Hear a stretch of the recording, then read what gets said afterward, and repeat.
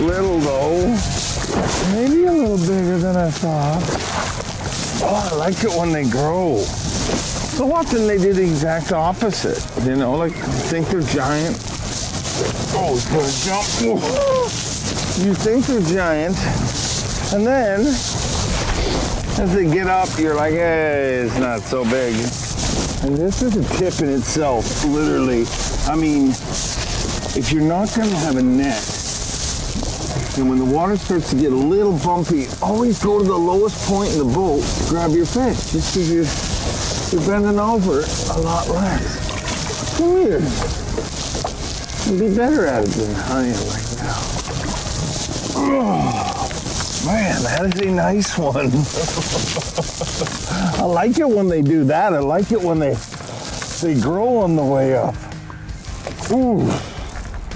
You know, days like today, basically what they do on Erie in a weird way is they help you appreciate it a little bit, because I'll tell you, this fishery is so good. All these, you know, Great Lakes super smallmouth fisheries are so good that you almost disrespect the fish. I mean, that is a beautiful, beautiful small job, but there's plenty of days you go out here and you ain't even looking at that fish. Down. Whew. Get on down to the bottom. That's a cool thing too.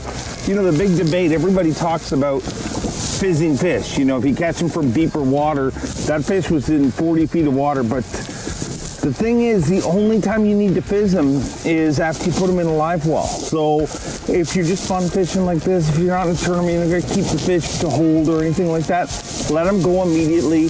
They don't need fizzed or anything. They just power their way down. And they stay down there and they continue to grow and get bigger and bigger. Let's get more.